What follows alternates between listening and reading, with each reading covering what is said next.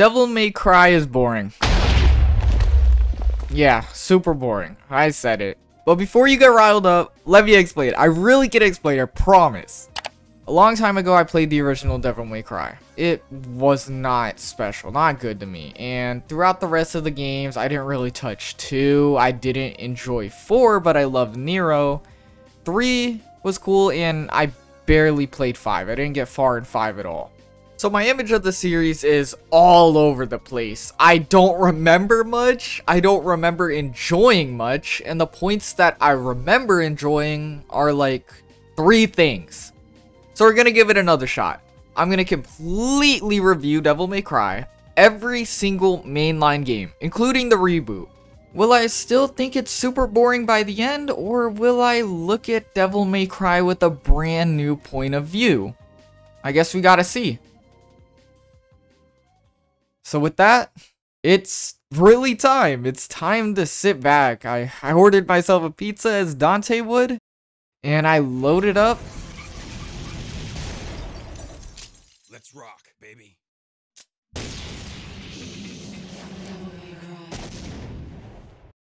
Devil May Cry bursted onto shelves in 2001 with amazing reviews. It was fresh, super cool, something completely new to the gaming scene. But it didn't start as Devil May Cry. It was originally meant to be something completely different, something that became beloved on its own. Resident Evil 4. Tasked with the creation of Resident Evil 4, Hideki Kamiya created Tony, a person with supernatural powers that was originally meant to be linked to Albert Wesker in some way. You know, the Ouroboros guy. This Tony eventually became our beloved Dante, and the game slowly shifted just like Tony. Hideki focused extensively on the combat, fusing it with elements of his personality and what he enjoyed. It slowly molded its way into something resembling what we know as Devil May Cry. Capcom did see this and didn't really think it fit Resident Evil though. But instead of completely scrapping the project, it was greenlit to become its own thing, its own title. And with the strong marketing it received and Dante's standout personality, Devil May Cry arrived smoothly in 2001.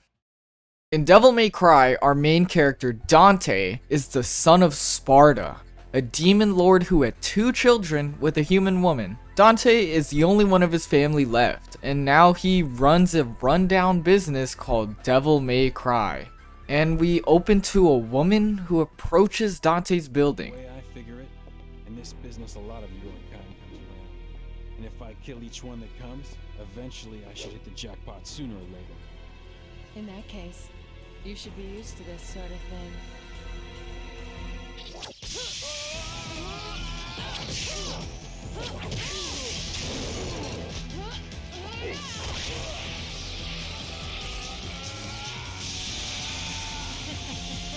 Are you really the son of the legendary Dark Knight Sparta?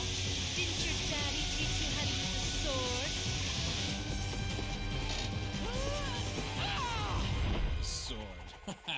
Time to go to work, guys.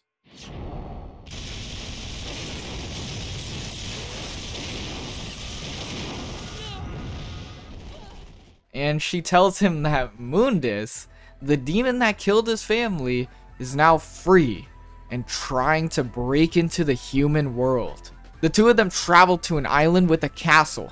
This is the place Mundus is trying to break through, and they plan to stop him. Dante fights through many of Mundus's servants and explores the never-ending castle on this quest. Through this journey, he finds new weapons here and there, he battles tons of bosses, one who ends up actually being his brother that he thought was dead, and he also gets betrayed. But by the end of this long journey, he is able to battle Mundus. Dante successfully reseals him and is able to escape the island with Trish, leaving them to run their business now called Devils Never Cry. Why didn't they call the game Devils Never Cry then? Well, it should have been flipped, right? Like, maybe I sound stupid, but why not make it Devils Never Cry and then after this scene change it? Dante, Trish, devils never cry. These tears are a gift only humans have. Just change it to Devil May Cry. The game. What do I think? It's actually great. It ended up being way better than I originally remember it being. I enjoyed it so much more this time around. The combat is absolutely the star of the show here. And there are so many features in the combat that just made it even better. My favorite is probably the huge arsenal Dante has at his disposal. Dante starts with this standard sword. It's your standard hack and slash sword. But it's really surprising, in a scene I forgot is Dante impaling himself, and he just takes the sword to use.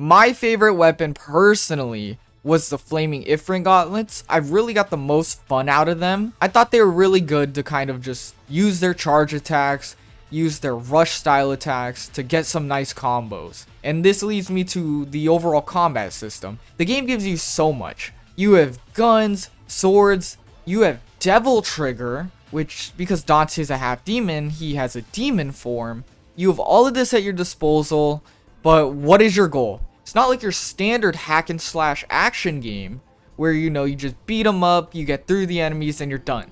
No, you are actually encouraged to get as good at the combat as possible because there's a style ranking. I didn't really remember this too much for some reason. It ended up really making the combat for me. It was fun. It really made me like actually try to go all out, and it made me take combat encounters that I may have just ran past instead. It really left a good impression for me, and actually excited to see how they improve over this. But I talked a bit about Dante's swords and like his melee weapons, but that's not even it. Dante just carries around every gun you can think of. A fucking alien gun, the classic ebony and ivory, you know, and a grenade launcher. Of course, he's got a grenade launcher. You have so much in your pockets, you can't grow tired of the fighting. So, with all these weapons, you gotta have some good bosses on. I'd hope that the bosses are fun. So we start with Phantom. As Dante traverses the castle, he runs into Phantom. This is the first of Mundus's servants. He's this huge spider thing with tons of lava all over him. And he has this cool voice. I like his voice. He's a really cool, but simple design. I love it. He's the first boss, so he's actually really easy. I don't know why I remember having a really difficult time with all the bosses from this game, because I beat Phantom first try if I remember correctly. He appears a few times and he's eventually reduced to a normal enemy, but overall it's a really cool boss. And when Dante does actually beat him, the scene where he beats him is one of my favorite scenes from the game.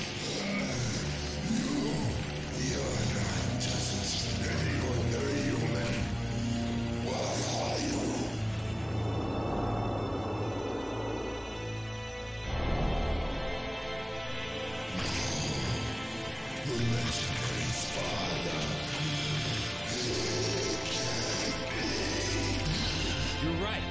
I'm his son, Dante. Sweet dreams. With Phantom defeated, Dante runs straight into a legendary Dark Knight. My favorite boss, Nilo Angelo. Presented through the game as like a rival for Dante, you fight him multiple times and his difficulty scales with Dante. So as you upgrade Dante and his weapons, Nilo Angelo gets more difficult too. But what I love most about this boss is the lore. He really seems like he's the only like obvious lore heavy boss in the game. And by the end, after multiple clashes, he drops this amulet. This amulet is the other half of an amulet Dante carries the whole game. The other half belonging to his twin brother. Nilo Angelo is an overtaken, corrupted Virgil. It's so cool to see how this happens later after playing 3. It easily seals him as my favorite. There's two other minion type bosses that Dante fights in this game. The first is Griffin, who's a bird type thing, a mythical griffin, of course. And he gets shredded every time you fight him. He reoccurs, he's easy. While Nightmare, on the other hand, is the opposite. And he's not hard because he's hard because he's stupid and gimmicky. You have to hit these things in the arena while he's literally trying to send you to hell. And then he opens this core up and you have to hack and slash your way through. The game doesn't really work with this type of boss. It shouldn't have ever been put in the game. And in the last time you fight him, after you fight him basically 3 missions in a row, Trish pops in. And it's for like a second. And I don't like it. I don't like Trish. So I'll come back to that later. I don't want to talk about her right now. But moving on is Mundus, the big baddie of the game. The reason Dante is even on this quest in the first place. I like this boss fight. It's not the best fight in the game, but I really like it. It revolves around Dante's devil trigger heavily, which I like to imagine is a way to create like some type of image of like he's a good demon, although he has demonic powers and he can still push away the true evil, even if they are using the same power at the end of the day. I really doubt it's that deep, but I don't know, I'm probably giving this game too much credit. The first phase isn't really that bad. It's long and it can really like drain you out of your resources. But the second phase is annoying. It relies heavily on your devil trigger. But by this point, I had so many items saved up from my whole playthrough, I was able to just go crazy and push right past him. There's a small section at the end where you really seal him. And it's nothing really to mention. It just gives Dante this really sick moment. Like we have a winner. Jackpot.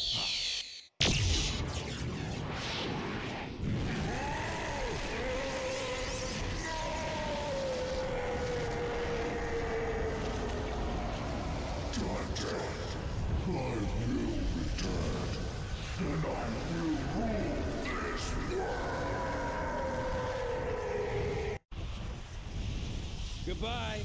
And when you do come back, give my regards to my son, will ya? But that's really enough about the main game. Let's talk about some of my dislikes. And there's two really main things. Is the inclusion of the underwater levels. As I've played through all the games and at the time of recording, these games have one like prevalent issue that comes up in every game. The level system constantly like ruins the flow of the games, and these underwater levels are that in this game. They put them in and they're not fun, the controls suck, and if you've played them you know exactly what I mean. Like they suck, you know, man. And my biggest dislike of the game is Trish. Okay, starting this Trish rant thing is that she disappears for the whole game. Dante doesn't question it at all, considering she told him about this in the first place, brought him to the island, and she reappears as a boss fight. Not a proper boss fight, just for a second. She's an enemy now. To be fair, we did get a few little cutscenes and dialogue that explains that she's actually a servant of Mundus, and that's fair. But that doesn't really do anything when Dante hasn't questioned it the whole game. But in the eventual boss fight, Dante does beat her, and it gives me my favorite scene in this game. This is my favorite cutscene.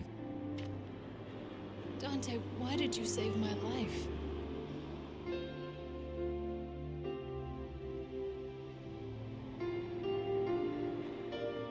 Because you look like my mother. Now get out of my sight. The next time we meet, it won't be like this.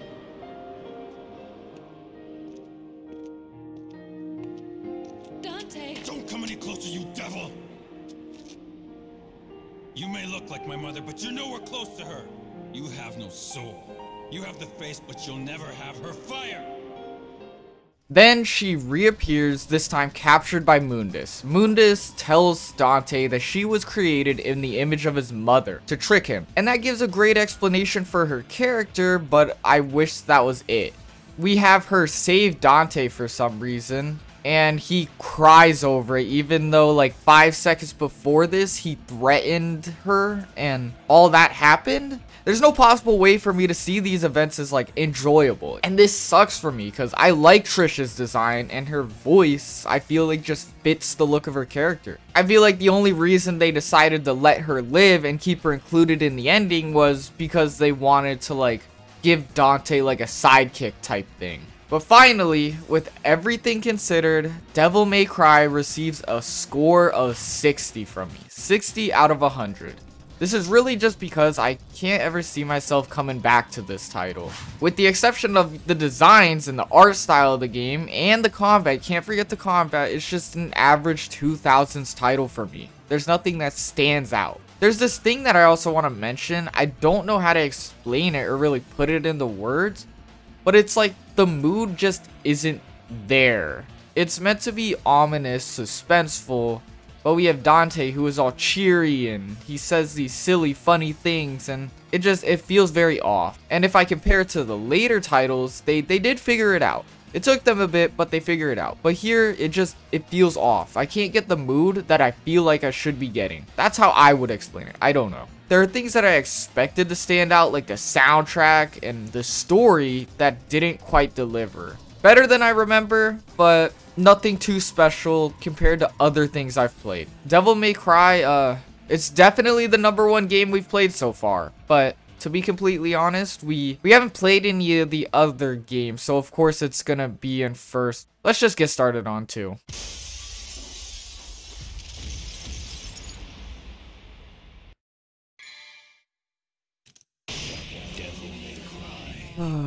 I'm gonna say the obvious. Devil May Cry 2 fucking sucks. And while I'm gonna shit on it, I really want to lay out what the making of this game was like. It really adds an idea of how it could have gone so wrong. The first step of DmC 2's development, and probably the biggest mistake, was assembling a whole entire team who didn't work on the first one, and they didn't tell anybody from the original team of its existence. Not only is this just really wrong, it's unfair and disrespectful.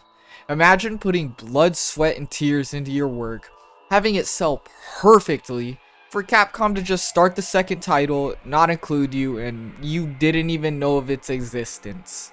That's how Devil May Cry 2 started off. But it's not even at its worst. The biggest thing to note from its development is that apparently with only 6 months left till release, there was no actual game yet. And instead of, you know, doing the logical thing and pushing a game back, poor Hideaki Isuno, I hope I'm saying that right, a credited director by this point, was basically tasked to clean up the project. This man did every single thing he could. He spent every waking minute on the project. He tried his best. And in the end, he was rewarded for his work. Before DMC 2 released, he was promised he could direct DMC 3. He could direct the next game. Time eventually ran out though, and with no other option, everything ended up rushed, ported, or cut from the game.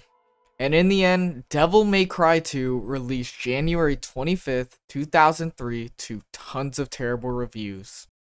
Now with me talking about Devil May Cry, it was more like straightforward because the game was just fairly average. I didn't have anything I extravagantly liked, it was just a few points I wanted to talk about. But Devil May Cry 2 is different because all around, I feel like everything bad has been said about this game. So I'm going to talk about the bad some more.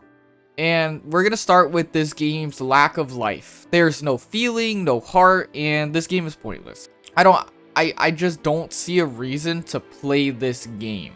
We follow Dante still, but he's significantly dumbed down, he's dull, and he's boring. I don't know what led them to pull all of his personality traits away. Maybe a lack of writing time or something, I don't know. But when he does speak, which is rarely by the way, the lines suck and they cause me to cringe.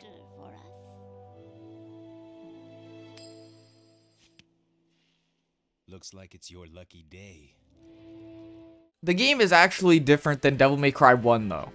There's 2 playable campaigns, and I only played through Dante's to be fair, because well, you understand it, I didn't enjoy the game. I hear Lucia's campaign follows similar missions and is overall a bit shorter, so I feel like I can't be missing too much, but I'm gonna be fair and say it could maybe be better than his. Dante's campaign starts with him meeting a group of humans who apparently fought alongside Sparta.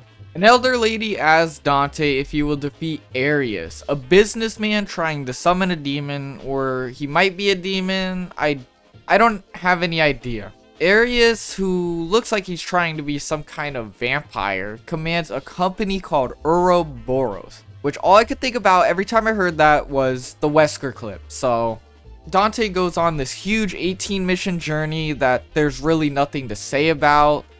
Most of these missions really feel empty, and they end with a boss that is incredibly easy or confusing, and at times I had a lot of weird glitchy bugginess happen to me. Sadly, there's no moments here really that remind me of what Devil May Cry 1 was. Dante doesn't feel like a living person, and not one moment expresses any of the personality that Devil May Cry was filled with. It's upsetting. Dante eventually reaches Arius and beats him with no effort, no cool moments, just nothing. And this sucks considering he's literally the big bad boss for this whole game. But with Arius gone, Lucia, who's revealed to be Arius' daughter some point in the game, wants Dante to kill her. But who cares about that, right guys? Who cares? A big portal to hell opens, and after a coin toss, Dante dives in, starting the actual final boss. Can you guess what the final boss is? It's just a pile of goop with every boss attached. None of these bosses are special enough to even talk about, so why would I want to fight them again? While the bosses in the first game weren't top tier, they were still fun and I wanted to talk about them, which is why I did. None of that exists in this game. They're so pointless. I don't know how you wouldn't see this issue making the game. But what did they decide to do with these bosses? Reuse them and make the mess that is the final boss. And finally, when you do slug your way through the mess, you're rewarded with a battle against the demon. He's just a glowing ball of light. It's lazy. He doesn't even have a design. At least the cutscene where Dante beats him is cool. It's one of the coolest scenes of this game. I'll give it credit.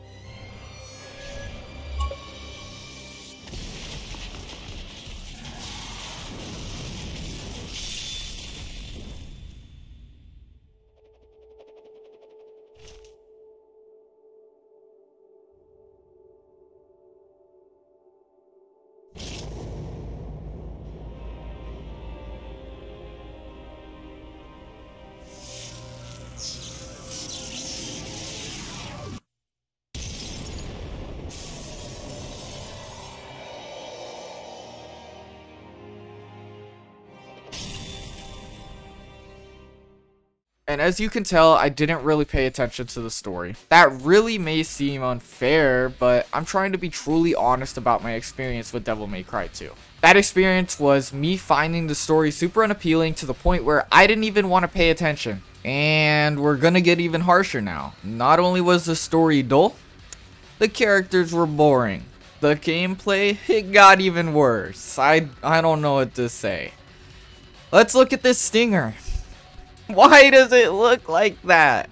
Gameplay feels super sluggish, Dante moves like a rock, and it overall seems like it wants to be a super slow version of what the first game was. The overall flow that the first game had is just lost here. It's not good, it doesn't feel good in any way. And then there's a huge amount of small little changes that I feel like wouldn't have been much effort to fix going into this game that there really wasn't there. For example, two big things were the camera. The camera I was really hoping would be improved. It wasn't very good in the first game. It feels like it got even worse here. The other big one, which I really wanted a roll button. And they did that. They added a dodge button. But while the dodge button is there, it's terrible. You get more use out of jumping or just literally walking out of the way because the enemies don't pose a threat at all. Now, I played on normal, and that caused the game to feel like it was trying to feed me Play-Doh. The enemies suck, they don't do anything, they fill up your screen, and you repeatedly have to use the boring combat to plow through them for almost 20 missions. I'd really hope at least the weapons were fun, but in my experience, I found every enemy could just easily get shredded if I just spammed ranged weapons. The bosses too. I could just use Dante's trusty old pistols and beat everything in this game. There's weapons like a rocket and a shotgun, but they kind of just, everything just kind of sucks compared to the pistols. There's the blades, which there's only blades. There's no other special type of weapons in this game. There's 3 swords, and so, you know, I'd hope that if there's only 3, they're crazy. Crazy as possible. Oh, they're all the exact same. In their descriptions, they say they differ, but I absolutely noticed nothing. It really made me sad because, you know, one of my favorite parts about the original Devil May Cry was getting a weapon and seeing what I could do with it. And you can't do that here. One of the last things I really disliked too was instantly having everything unlocked. The game promotes you to use the red orbs to power up weapons in strength instead of just buying new moves. You start with every single move. This ruins the progression for me, as like it was so excited to get a new weapon and seeing what I can slap on it, what I can do, and what playstyle the game like kind of suggests for me. But that idea is completely missing here. It's really no fun. The main thing I took from Devil May Cry was the combat, you know, and it left me disappointed here. There's really no redeeming points I can find, and I'm trying to find them, but to be honest, there's no positives. It's not fun. But rating Devil May Cry 2 is hard, and there's really no being nice about this. I'm giving it a 15. I never want to play this video game again, and I don't think I will ever have a reason to, thankfully. The positives I can give this game are basically non-existent, and the main things is that the game had so many moments that I laughed because they were just weird. And Dante's design is cool. I will say that Dante's design that they gave him in this game is one of my favorite designs I've ever seen of Dante. Out of everything I've seen, this is a really good design for him. That's pretty much it. I'm just ready to move on. I'm tired of talking about this game. Wanna know the name? Devil May Cry. And we're finally on to what is probably the most popular and well-loved game in the franchise, Devil May Cry 3. Meanwhile, for me, it's definitely the most troubling so far. Up to this point, it was just an average title to me, and I didn't think that would change. Keep in mind, I went from Devil May Cry 1, which wasn't the best, to Devil May Cry 2, which was the worst. Of course, I, at this time, when opening the game, had a kind of bad expectations. When I played it years ago, I don't remember much, and I don't remember enjoying it. I just remember playing it. But to get started, Devil May Cry 3 was destined for greatness from the very beginning. The project was led by the legendary Hideaki Itsuno and began right after 2 was finished. It eventually released in February 2005 and instantly became immensely loved, and still is considered a classic you have to play. Basically, the complete opposite of what my thoughts were in the past. But spoiler alert, that definitely changed this time around.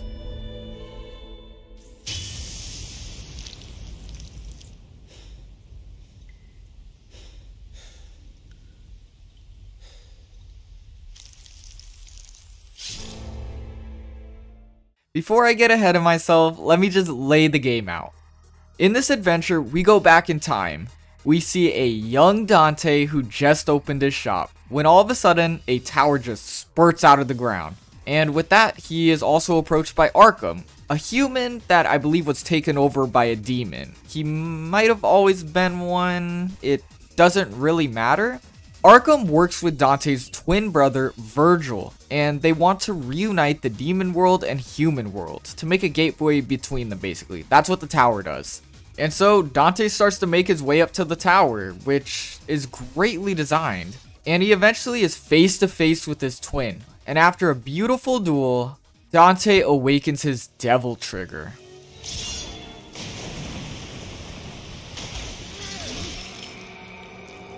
I see a devil inside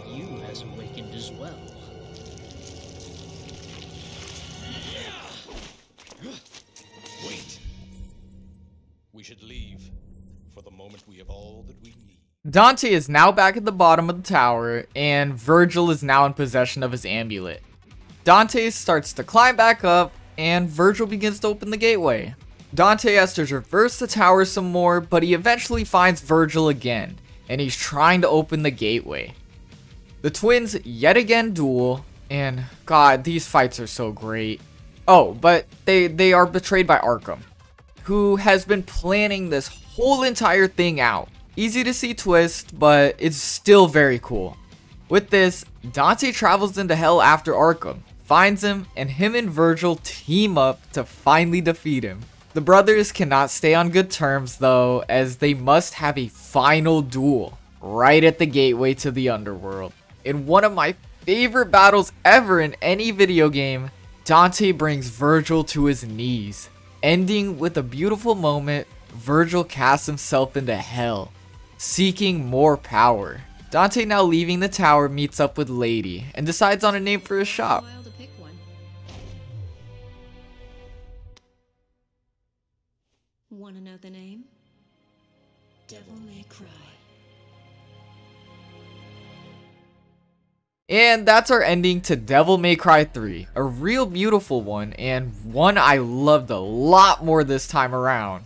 I know that was the most basic explanation of the story and I missed so much, but that's because I want to talk a bit about each of the bigger bits and some of the things that I've really enjoyed about this story.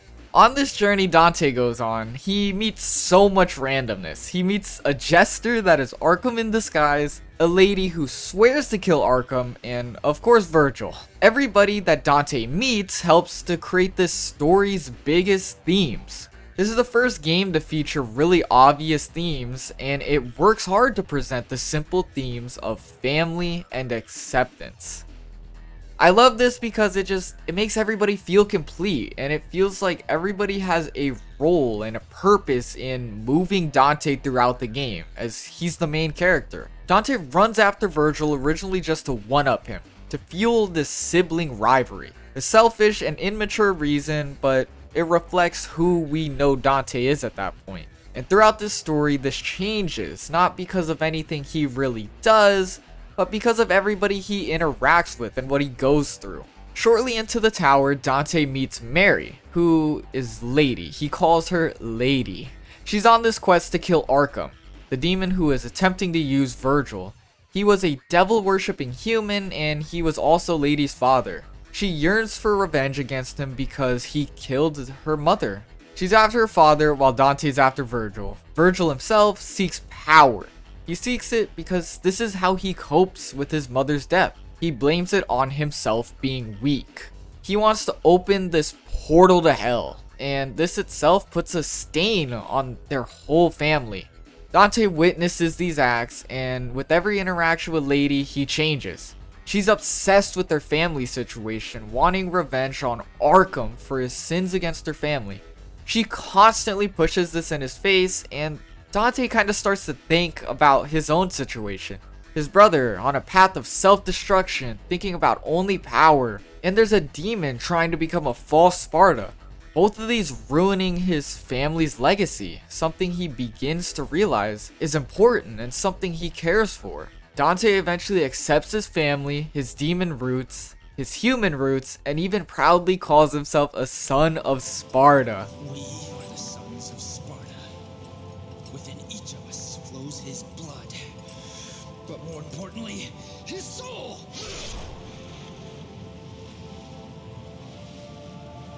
And now, my soul is saying it wants to stop you. He does the story Dante's way, eventually finding acceptance and understanding his family, in the funny way we all love to see. And it's not a complicated or intricate theme, but it's perfect for this game. It's not too complicated for me to understand, but big enough for me to smile and want to talk about it. The story left a great mark on me. Compare it to DMC 1, which had a story, but it was all over the place, and then DMC 2, which shouldn't have even existed. 3 presents the first complete tale in this world, and I loved every bit of it.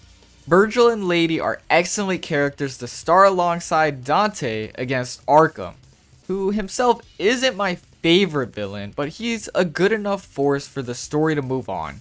They each add so much, and it makes me so happy to finally have characters in these games that I feel like are as cool as Dante and that I can care as much as Dante. And it shouldn't have taken 3 games for me to feel like this way, but yeah.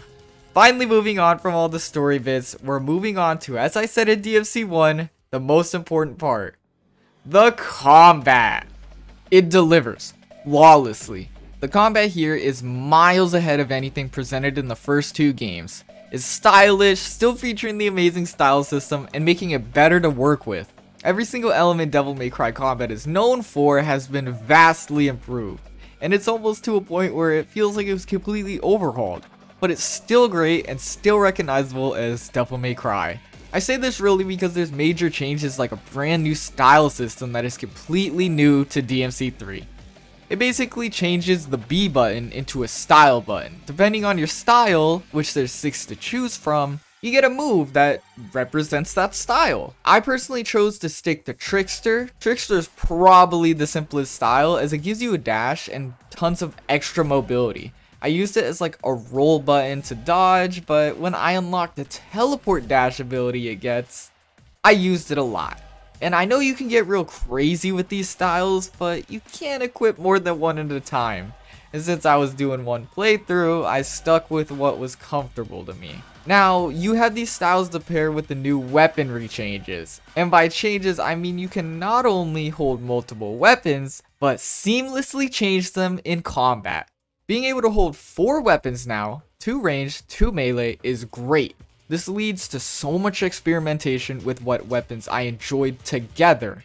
My main melee ended up being good old Rebellion, and my favorite ranged weapon was probably the sniper rifle. A weapon I actually never found in my playthrough, and I'm happy I found it this time around. I love this change because being able to hold multiple weapons in combat is great, but being able to switch them is even better. It improves on the combos and kind of just gives you a way to express like your own style in a fight almost. It makes the fights look so much better. I just wish I could change them in my inventory rather than have to go out of my way and use a statue. There's so many of them, so it works alright, but it's still a little annoying. Each weapon is flashy, unique in its own way, and great. I love that Dante acquires them from bosses most of the time, and that the weapons also perfectly represent what boss they dropped from. My favorite example of this is probably Agni and Rudra, as they're hilarious. And my name is Rudra.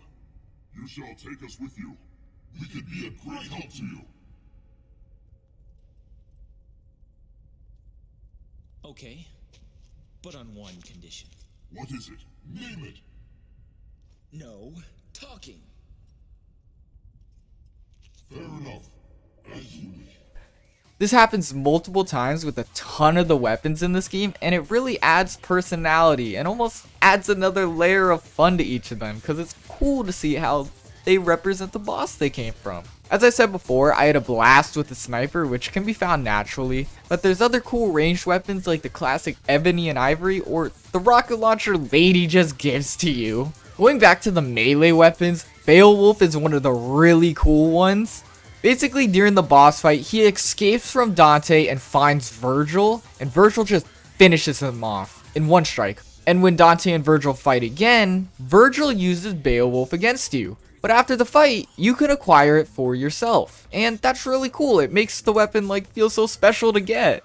Some of the weapons are more complicated to use, like Navan. I probably could have learned them if I took some time, but I'm playing 6 games for this video, so I'm not trying to like spend 20 plus hours in each game. But just like before, I found myself looking for excuses to fight. I even tried the Bloody Palace mode for once. With the weapon selection being the biggest it's ever been, the combat being the smoothest yet, and all the new additions that feel perfect for the game, I really can't say this is the best Devil May Cry combat experience yet. The combat is rewarded with a great selection of bosses and mostly great enemies. My favorite bosses were obviously the Virgil fights, but there's a lot of other great fights and some not so great. Arkham. With the amount of great fights in the game, I feel like it can be super easy to forget the bad, and to be fair, there is a handful of bosses that I feel like are bad. Hell Vanguard is technically a boss. They have a health bar and everything, even though it never really feels like a boss. They count as one. Garyon and Gigapede kinda suck. They're not really enjoyable to fight, and they're just there. Doppelganger is the most gimmicky fight in the game, and I feel like once you figure it out, he also becomes the easiest fight in the game. So... oh, wait. I almost forgot about Leviathan, which is just a slugfest. You just hit and hit and hit and hit. It's so easy, it's forgetful. But moving on to the good fights, there's a lot of amazing fights here. Cerberus is the first real boss you come across, and you can definitely tell. He's a steep increase in difficulty right off the bat, and compared to my arsenal at the time, it was super hard to beat him.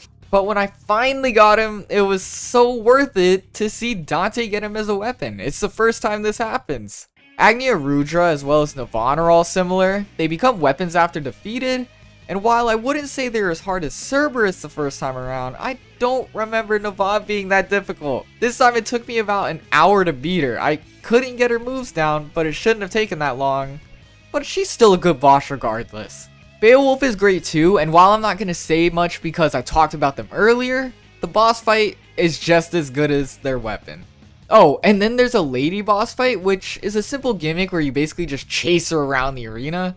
It's a much more entertaining gimmick than Doppelganger. It's not amazing, but the fight means a lot, which kind of makes me like the fight a lot more. Now we're moving on to the Virgil bosses. Obviously the best fights and the most enjoyable. Everything they showcase, the difficulty, and everything they provide for the story, it's amazing. Dante and Virgil are both battling to be different than one another, and I think that's obvious considering they literally wear the opposite colors. But still, they are siblings, and it's so cool to see that through these fights. For example, when Dante gets Beowulf, he uses them the exact same way Virgil did in the boss fight you just had. I remember fighting Virgil years ago, and loving these boss fights then. But I also remember hating how difficult it was. I feel like that feeling really came from me not trying to understand the game and not understanding the point of his fights for like the story. Looking at it now, it's still of course frustrating, but the difficulty adds to it. I love it. And if it's gonna be the hardest fight, it might as well be the most important one. Of course Virgil's gonna be the hardest fight. It's the most important fight to the story, and I love that he's just genuinely a hard boss. No gimmicks, no glitches, just Virgil. A flawless example of a main boss for a game. You can also play as Virgil. You basically redo the story with some exclusive cutscenes. His moveset is very different than Dante's, and he uses most of the moves he uses in the boss fights. He is very silent though, or maybe I didn't play enough. When you fight against him, he talks a lot when he uses Devil Trigger and stuff, for example, but he doesn't do any of that when you play as him. I do hear though that playing as Virgil is way better in the up and coming titles, so I'll explore him more then. Oh, and I think we're forgetting someone. There's no need to use violence, devil boy. Jester / Arkham is interesting. If you played the game, you know the tragedy that is the Arkham boss fight. But I've never really heard anything about the Jester fights in comparison. The Jester fights are fun and simple. They're nothing really to get excited for like some of the other bosses. They kind of just exist. But Arkham, on the other hand, is the weirdest case. He's the hidden villain for the whole game, and he eventually accomplishes his goal basically. So when you fight him, you really expect him to be special, you know? But it's this thing. A blend of one color that's a ball of mush. He kind of reminds me of the final boss for DmC 2. I also hate that when you get to the second phase, Virgil joins you. And while that's meant to be super hype and sick, it ends up being annoying. Is it because you can't use Devil Trigger anymore and you lose your style button? By the time I beat the boss, I wasn't even excited that they're working together anymore. It sucked. At least we got this cutscene where we finally get to see the twins work together. Jackpot.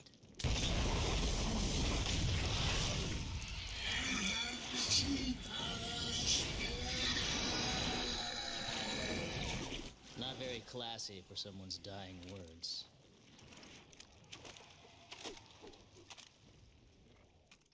While there are some terrible bosses, like I said before, there's so many great ones that it's easy to forget the bad. The balance really works. There are some points where there are great bosses in a row, and even with the Arkham fight, it's between two great bosses. So it ends up working really well, and it never really feels like they're terrible. I can definitely say these are the best fights in the series so far. I don't even know how they're gonna top this, but I guess I'm gonna have to see. Enough about these bosses though. Level design and the soundtrack are both things I enjoyed, and both are way better than the last games. The soundtrack is great, and that's been my opinion since I first played the game. Tracks like Devil's Never Cry are so good.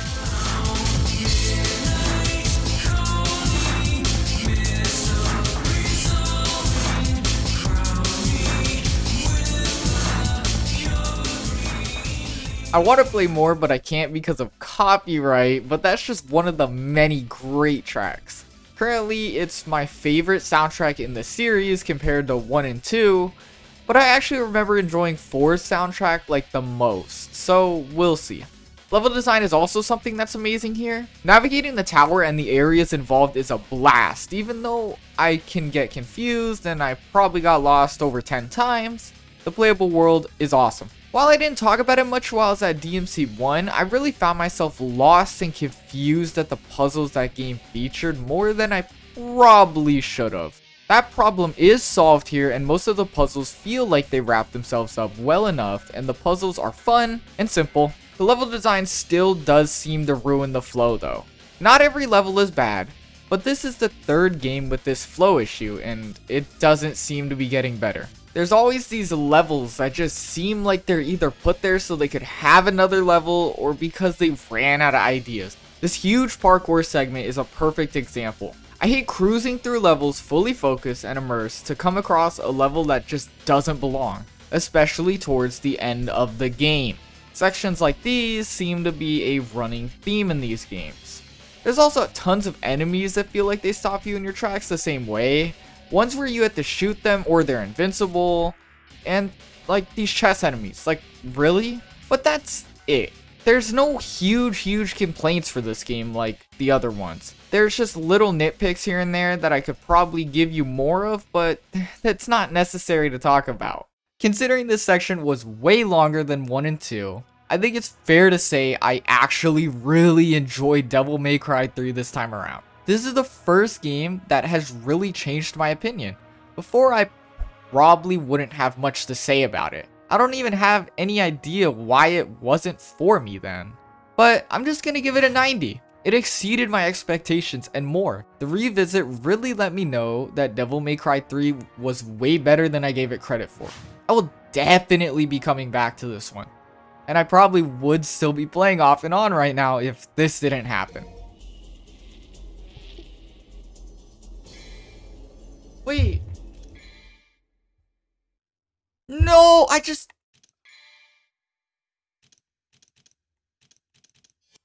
overwrote my save with Oh my god, I'm an idiot. Why did I do that? Virgil. Yep. I really love this one. Alright, but it's about that time. Let's move on. On to the next game.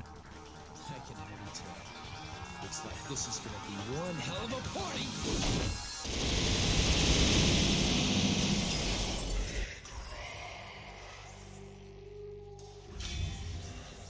Now this is where I took a turn. After playing 3, you know, I would normally go on to 4 if we're playing in order of release. But I really wasn't looking forward to that game. My memories of DmC 4 are terrible. And so I'm literally right in the middle of all the games. I decided we're gonna throw in the wild card and we're gonna play the reboot. A title I've never touched, don't know too much about, and I bought it just for this video. Got it on sale though. DmC Devil May Cry, don't forget the lowercase m, is developed by Ninja Theory, a studio brought in to create this reboot for Capcom. After full release, the sales really didn't meet Capcom's expectations. Considering it was the first game to be on every platform, not just PS2, they expected more. They wanted it to sell as well as games like Call of Duty and other big games at the time, but it just didn't. It was still niche, it wasn't huge. So what did they do? They decided to go in a new direction. They announced a reboot. They brought Ninja Theory in, told them to create their vision of Devil May Cry, and it released in January 2013. Featuring a whole different style of Devil May Cry, it was met with tons of hate. You know, as you would kind of expect, a cult fan base, when you change something huge, isn't gonna like it. The hate was absolutely crazy. I would say it honestly got out of hand, it got way too deep, but regardless if the hate was warranted or not, the game did have a lot wrong. For my playthrough, I played the Definitive Edition, which released 2015. Apparently it fixed tons of issues the game had, and thanks to that, I can't speak much on the issues this game released with, but I hear it was absolutely terrible. Even 10 years after its release, it still keeps this negative aura, and many DMC fans don't consider it like part of the franchise. Which, honestly, these are the things that made me so interested and excited to play this game. Hopping straight into the story, we see our brand new Dante, and in this kind of weird intro, that doesn't explain anything, but it's really cool. It sets this crazy dark grunge tone for this game. Fucking claw off my trailer.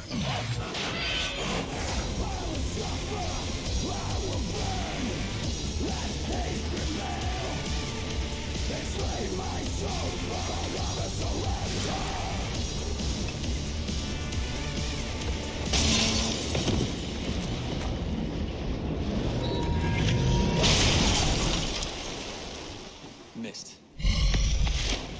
I really love how he pulls the sword out of the sigil on his back. That's really cool. I like it. Besides the randomness, Dante is saved by Kat, a human who can traverse to Limbo and back, and Limbo is pretty much the space between realms. She takes him to meet Virgil, and that's definitely different. And with that, Virgil takes Dante to learn of his roots. He's a Nephilim, a mix of demon and angel. He also learns a bit about his parents and like Mundus's involvement with them, and he learns that Virgil is his brother basically. So the trio move to take Mundus down and free the human race. They start tearing down his biggest companies and even his news network, and all is well until Kat is captured. And this is where things turn. Virgil doesn't seem to care, but Dante is fired up and he quickly works to take Kat back. How does Dante do that, you ask? He just kidnaps Mundus's unborn child, and when they negotiate a trade, Virgil just kills the kid.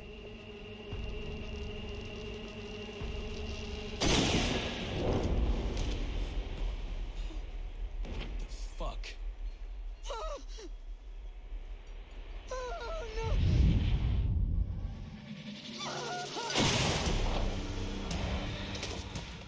But with Kat back, they create plans to actually kill Mundus, and they get started. The twins infiltrate the tower and battle Mundus, finally ending his rule. And as it seems the human race is finally free... Oh, there was a miscommunication. Apparently Virgil just wanted Mundus gone so he could rule, him and Dante, as he sees humans as insignificant. Dante is pissed off, well, because Kat, a human, helped them this whole time. Virgil is just oblivious to this, or, well, he doesn't care. And he forces Dante into battle. Dante leaves Virgil on the edge of death as he leaves, and that's the ending of the story. A very, very, very simple story with an obvious twist. We all seen it coming. This is the perfect example of mediocre. Not a bad story, not a great story, just very, very, very meh. The main idea of a character learning a special becomes the hero who learns something about himself and that makes him want to take down the big villain is cool, but done terribly here. It's a very common trope, but that's for a reason. It's popular, it works very well, it creates amazing stories, but it can also result in some of the most generic and bland creations. Nothing evolves throughout this story. Everything stays at the very beginning stage. The game's opening had me hooked, I'm not gonna lie, I wanted to play more, I was excited. The unique look, a new take on the familiar world, and everything else. I really liked what I was seeing. But as it moved forward, it never expanded past that basic hero story. We get introduced to Kat, and it's great to see Dante showing interest in her. You know, they have little talks and little conversations that are funny, but after the first few missions, that just stops. And she's only shown beat up, kidnapped, and she's only used from that point forward as a way for Dante to get places. Being one of the 3 main characters, she's reduced to nothing instantly. Virgil is shown and basically only betrays Dante. That's the one and only big thing he does.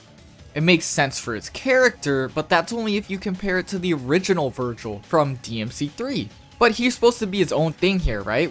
This is a reboot, its own story. Why compare it? Nothing to explain himself is shown. What has he done since he was a kid? How big is this order he's created? These simple small moments could build from these questions and make him enjoyable. But yet again, the story never leaves the simple main ideas. We compared this to Dante. Dante, we learned so much about him because we play him the whole game. And while his story itself isn't amazing, it's nothing perfect, it's kind of basic, I do like his personality in this game.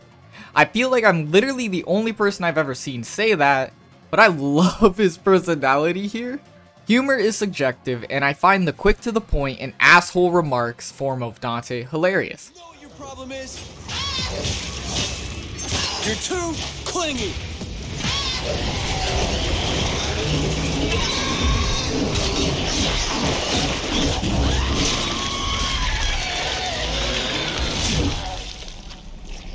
I think you're all mixed up. While he really does fail to hit the mark often and have normal sounding conversations, I got plenty enjoyment out of this version of him. As for the looks of all the characters, I know it was an attempt to change it up, fit the game's style, but I can't get used to it. I really enjoy the almost classy looking long red coat Dante. The look just doesn't work without the red. The other Devil May Cry characters don't even look like their original forms, and don't get me started on Virgil. That's not my Virgil. But other than a lot of the understandingly annoying differences, I don't think this game is completely terrible. I do understand a lot of the hate, as you can't take a loved franchise with tons of characters and elements, you know, stuff people love, and just disrespect it. At the same time, I feel like people refuse to look past some of the surface issues and see that maybe there isn't such a bad game here. Not terrible, but not great, and it could probably be a lot better, to be honest. The main issues stem from the fact that there's other DMC games to compare it to. And yeah, it absolutely sucks if you compare it to them. My point is basically that if this wasn't a DMC title and was its own thing, it probably would be a lot better. I found the level design great and the gameplay easy, but it was still fun, and the soundtrack for this game is probably its strongest point. It's super good. All of the elements you play through feel great. It's just everything else I want to get attached to doesn't exist. They can make a game feel great to play, but terrible at the same time, if that makes sense. Going in depth, in order, the level design and the look of the game is super nice to look at. The art style is actually very unique. The punk and grungy type of look this game features is super fresh to look at. And the environments are the same. They feel fresh, and they were something I was very surprised to see in a game that is actually like over 10 years old by now. I found most of the levels were consistently good, and I could even compare them to levels from newer games. They all are bright, they're beautiful, especially levels featuring Limbo. It's very pretty. Every level felt absolutely gorgeous, and I felt like I could get lost in how good it looked. I really like that part of it. And the gameplay looks just as good. But before I really get in depth with the combat and other elements that Devil May Cry has, I want to say the game is super easy. You know, I started with the highest difficulty you can by default, even though there's like 3 higher ones that I hadn't unlocked yet. And I missed the harder elements a lot.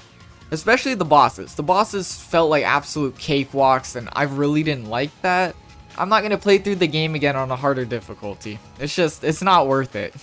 Not much of the basic combat has changed though. There's still a style system, still multiple weapons, and it's still hack and slash the enemies and bosses. Because Dante is an angel and a demon, the game kind of uses this idea in a unique way. You can access power from both sides using each trigger on the controller, RT, LT, whatever. Angel types on one side, demon sides on the other sides. And angel weapons tend to strike faster but do less damage, and demon weapons are heavier and they do more damage but they're slower. In combination with these weapons, there's a grab for each type, one that pulls you to them and one that pulls them to you. Having each type available at all time, as well as the basic DMC-like abilities, makes this game feel rather easy.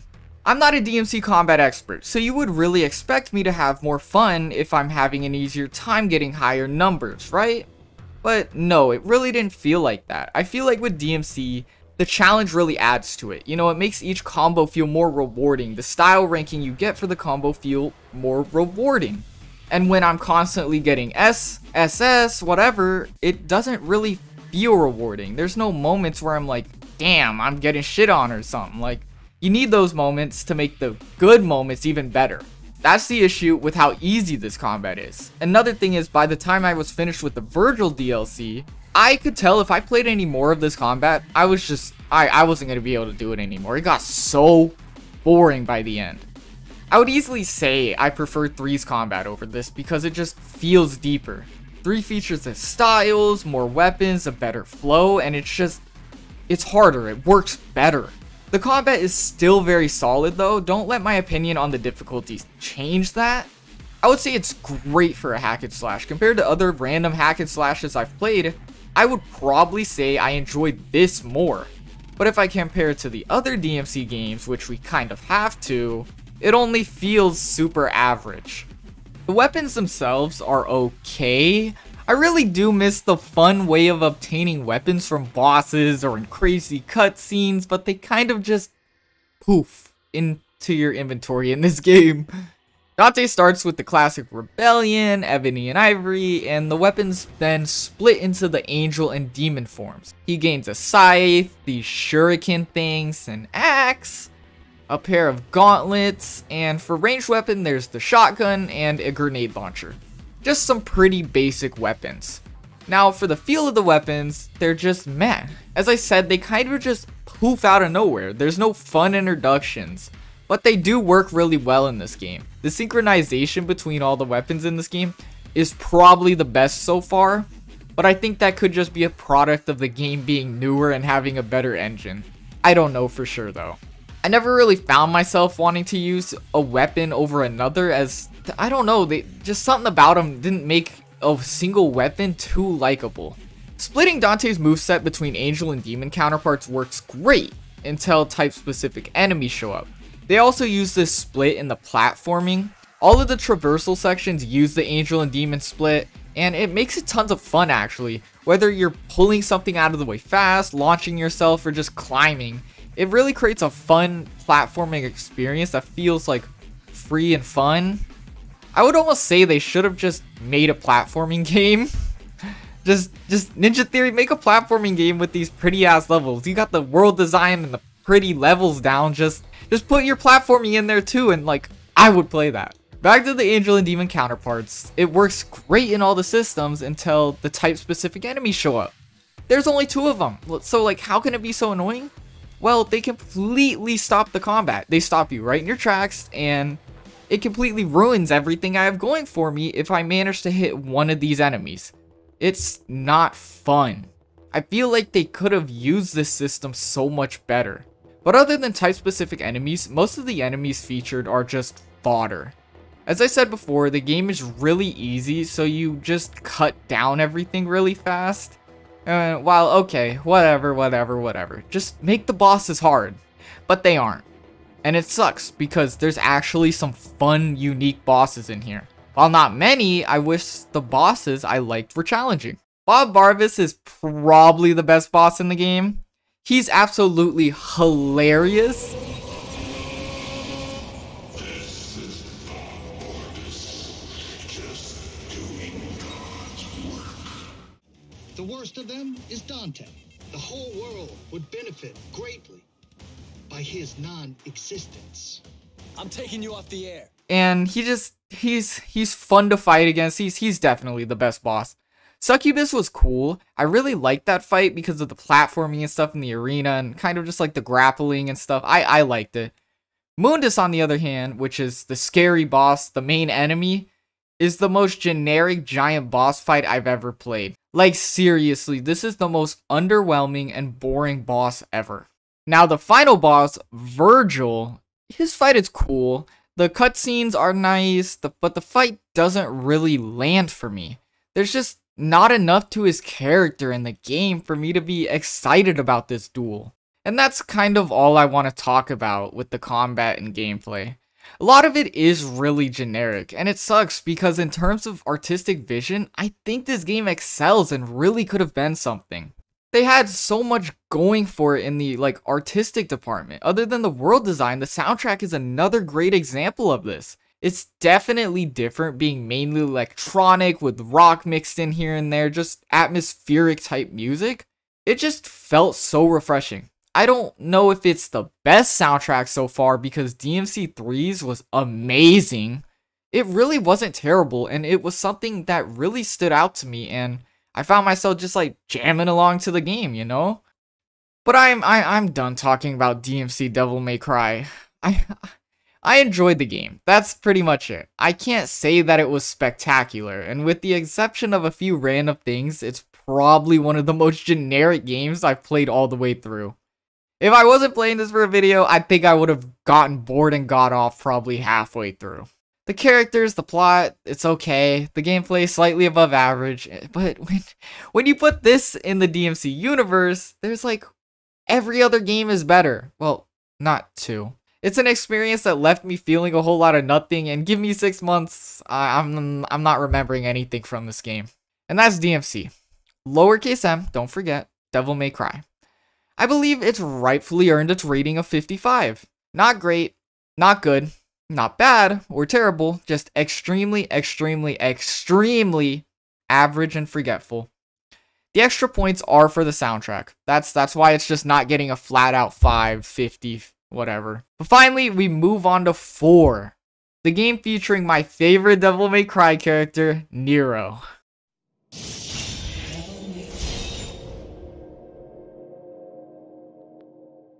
Starting Devil May Cry 4 has me confused.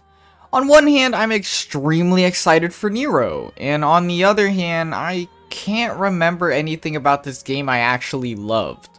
But before we get deep and we get into all of that, I want to say I did have a big issue with this game. I couldn't figure out how to make another save, and instead of just buying the game on another platform, I didn't want to spend more money, so I played with my original save from years ago. Meaning I start the game with Nero's Devil Trigger, and when I get to Dante, I have all of his weapons right off the bat. I don't think it honestly affected anything too much, but I might as well say it. But to open DmC 4, this game probably has the coolest opening out of all 6. We open to Nero absolutely slaughtering these demons, one-handed and in the coolest way possible. Oh, but you can't forget that loud choir music that eventually quiets down when Nero reaches the cathedral. And just when it seems to be all calmed down, we're sitting into the game, we're soothing into it, a familiar face just crashes through the ceiling.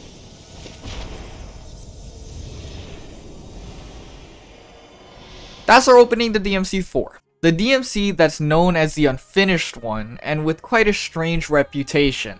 It's probably the game with the biggest cult fanbase besides 3, showing it's managed to stay loved despite all of its flaws. Being the first game to leave the PlayStation and release on Xbox as well as PC, DmC 4 had a lot of first-time viewers to impress. It also came with the news that Dante wouldn't be the main character, and that's when the trailer for the new main character Nero came out. With that, it was set in stone. Nero's game, DmC 4, would release at the beginning of 2008. To no one's surprise, it released with great reviews, a new loved entry in the Devil May Cry franchise. So did it hold up to those expectations set by those reviews? Well, let's get into the plot first. Back to where we left off, Dante springs through the ceiling and assassinates Sanctus. Just like that, he finished the main villain. I'm kidding. This leads to our brand new main character Nero and him fighting. And of course, in Dante fashion, he just messes with Nero before escaping. Nero is then tasked to track Dante and defeat him, so we travel through the world with Nero. But let's give you a bit about Nero. He is deeply in love with Kyrie, a church girl with a kind heart. Him and her brother, Credo, serve the church as their holy knights, explaining why they dispatched Nero to deal with Dante and why he's so good at combat and stuff. Eventually running into a strange underground facility, it's basically revealed that the religion Nero serves is basically full of frauds. It's all bullshit. Nero is now obviously in search of answers, and that's when he runs into Agnes, this weird and annoying scientist in possession of a sleeping Yamato. Quickly pinned to the wall, Nero seems to pass out. And this is when he recalls the moment his arm transformed. While thinking of Kyrie and the power he needs to protect her, he seems to awaken the Yamato.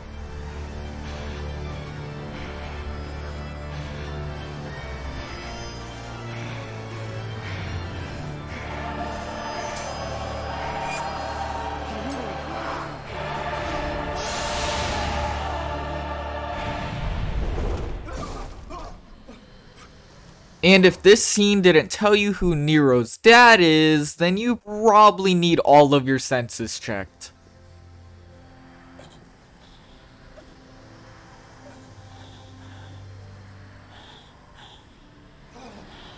How? Not even I could succeed in restoring it! From that day forward, my heart changed. My second power. Give me more power. What? And if I become a demon, so be it. I'll endure the exile. Anything to protect him. Continuing on his journey, Nero runs into Dante again. But it seems like he's way less interested in actually fighting Dante and more interested in what he knows. And Nero does more traveling through this annoying jungle, and he seems to reach the church's headquarters. And of course he's stopped by Credo, his comrade and longtime friend. Credo reveals he too has undergone this weird ritual to become a demon, the same as Agnes. Now forced to fight him, Nero strikes him down, but not before Kyrie lays witness to him in his arm. Terrified. Obviously set up by Agnes, he tells Kyrie that Nero is a demon, and that she was used against Nero to cause him to chase after them. Credo and Nero go their separate ways. Credo, angered that the cause he believes in used his sister, leaves, and Nero, wanting to save Kyrie, chases after her. After losing another fight, and losing another chance to save Kyrie, Nero runs into Dante again. And because it's all Dante does, they fight. But to no surprise, Nero gets beaten again. That's like 6 defeats in a row. In a strange twist though, Dante lets Nero keep the Yamato, ending this scene beautifully. Hey!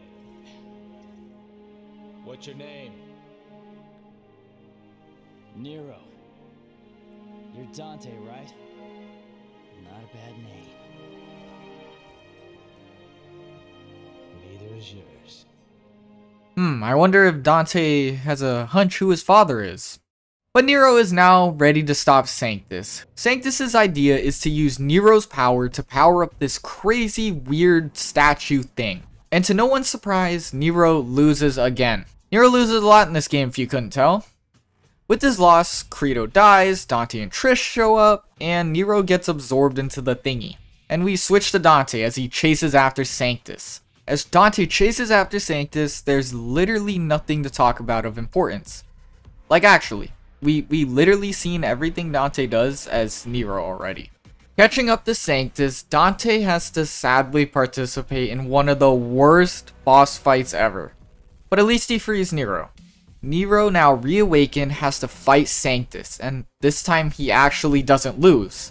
He actually defeats Sanctus once and for all.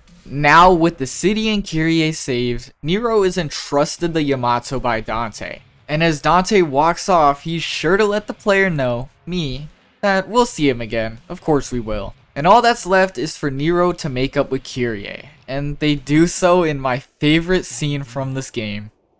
And not a human anymore. Is this what you want? Nero, you're you. And it's you I want to be with. I don't know anyone who is as human as you are.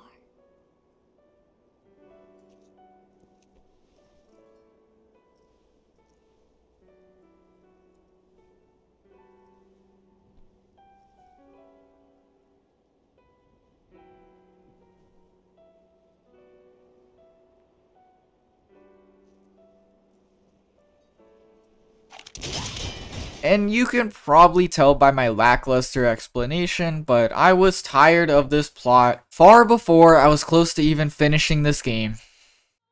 Starting with Nero, I understand the idea of why we changed main characters. Bringing the game to people who've never played Devil May Cry with Dante could have easily been too much, as 2/3 of the players wouldn't even be able to play 1 through 3. So they went with Nero, and I love Nero. I'm a Nero fan. But they did him so dirty. Not only did they give him the worst story to be the star in, they made him like kind of a loser. With the exception of the weird Hellgate bosses, which no one cares about, Nero loses every single fight. He finally beat Sanctus at the end, but that's after Dante weakened him to shit and he lost most of the stats. Not only was he written to go through loss after loss, they gave him so many moments like this, where he's just in despair, crying, whatever. And by the time we're close to the end, it's funny. I can't take Nero being all upset serious. They make him so dramatic. We really went from DMC 3 to this, a poorly written mess. And it seems in a way to mock the obvious downgrade, they literally show us Dante right at the beginning.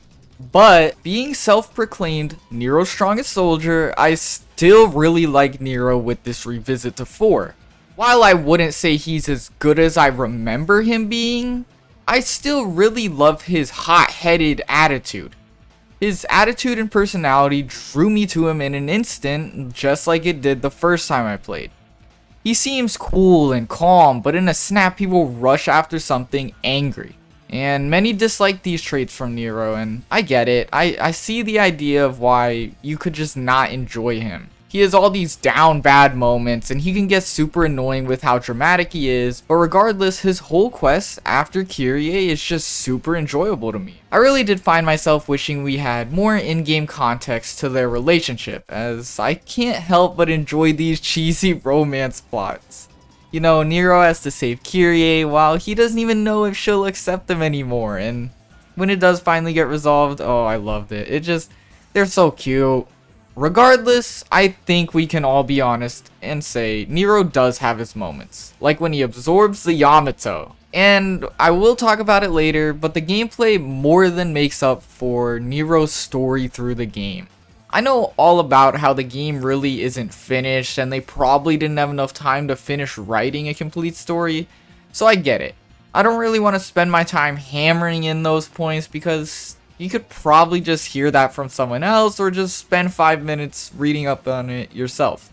The point is, it's just, I didn't enjoy it that much. That might be the reason why, or maybe it's just not for me. Who knows?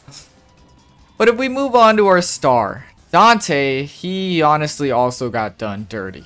Besides his gameplay, which of course I'll mention later, he just got left with Nero's leftovers. In a move that I honestly didn't enjoy, he's shown 5 minutes into the game, teasing us with Dante, leaving us excited to play him. Issue is, you have to wait like 13 missions. And once you get to Dante, well, you're replaying all the missions you just went through as Nero, fighting the same bosses, with the only enjoyable one being Agnes because the ending's just hilarious. Do your homework first.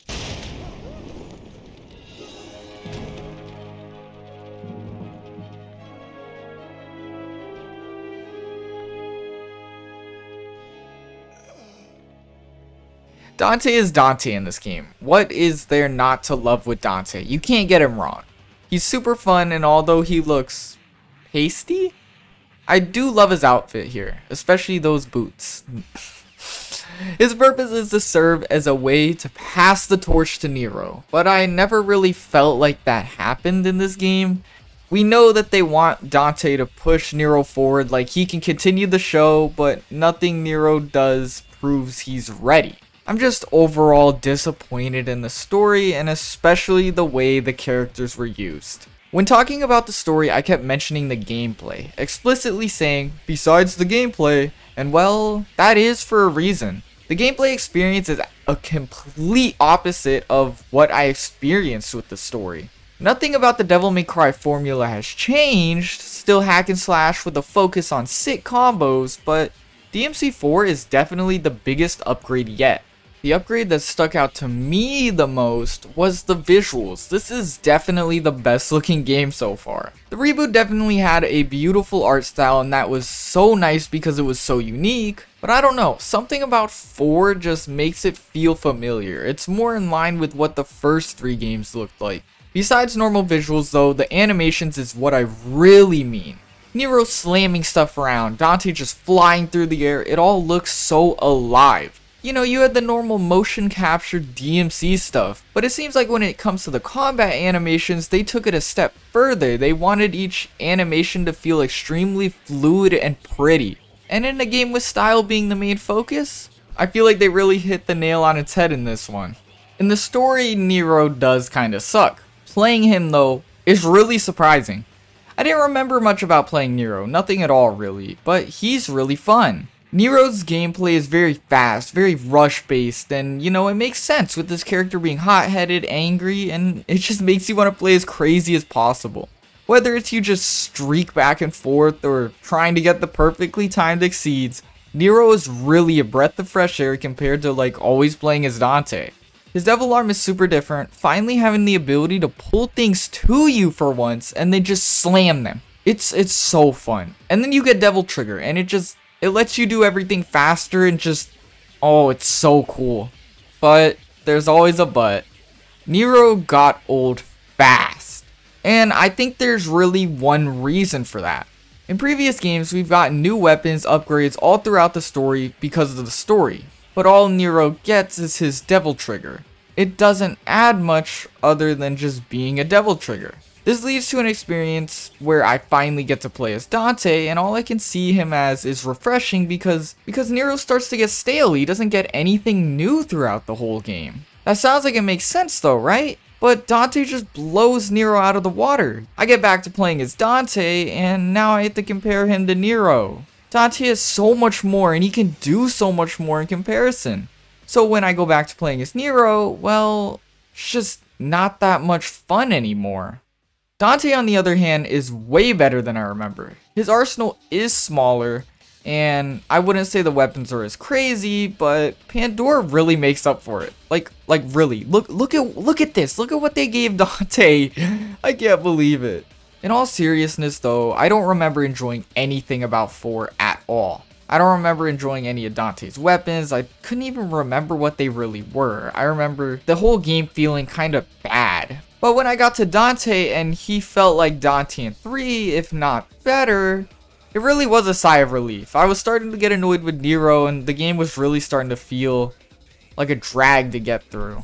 Styles still remain, and his gameplay is still mostly there. It's easily the best feeling Dante, just not my favorite.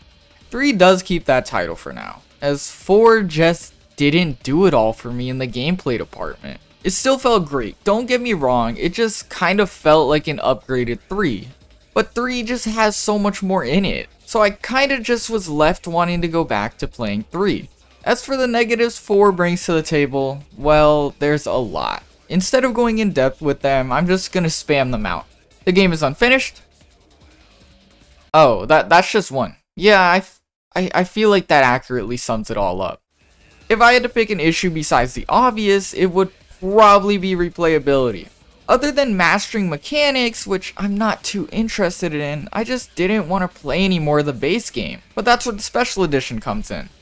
The special edition features, more specifically 3 new characters, actually make the game feel much more replayable. While I'm doing all the playthroughs on my own time, I feel like it was appropriate to mention because Virgil is always fun, and you can finally play as the girls.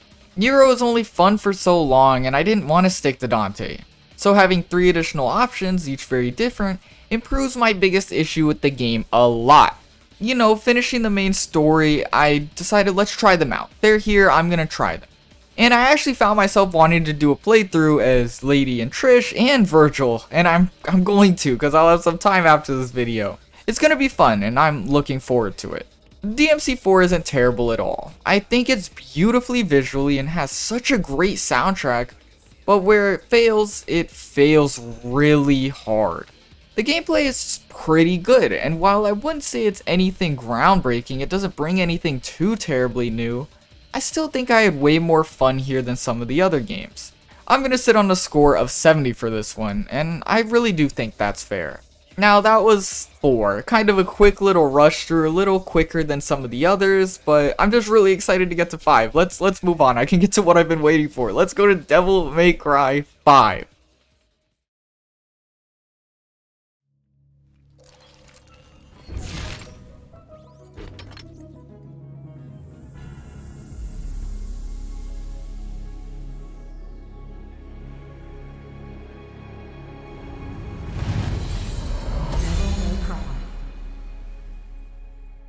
Well. We're finally here. So the most recent game, Devil May Cry 5. Funny enough, the first time I originally played this game, I stopped on exactly mission 5. I don't know. But when drawing up this whole idea to replay every game, this was a game I was the most excited to get back on. And along with 3, this is the only game I've heard nothing but positivity about. So when I finished 4, same night I hopped on 5. As for a little bit of history, this game came out during a serious drought. After the reboot, people feared that there's probably never gonna be another mainline DMC game ever again. The reboot had an absolutely terrible fan response, as well everybody knows, and there was nothing but years of silence after its release. But out of nowhere, rumors started to spring up of a brand new title. Well, and the voice actors might have let it slip. No, I think it's great how it happened, because now they're going to bring us back. You can say that, right? No. Yup. But with that, people were left to wonder, is this the end of Dante and his crew, or could we possibly see them come back one day? Well, no one was ready for the storm that was approaching.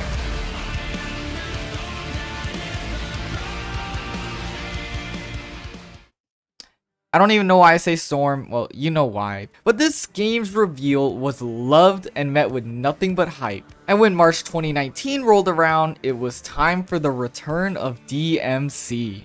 I don't need to say much more. If you're a DMC fan, and I'm guessing you are if you've made it this far, this game was obviously loved and is still loved.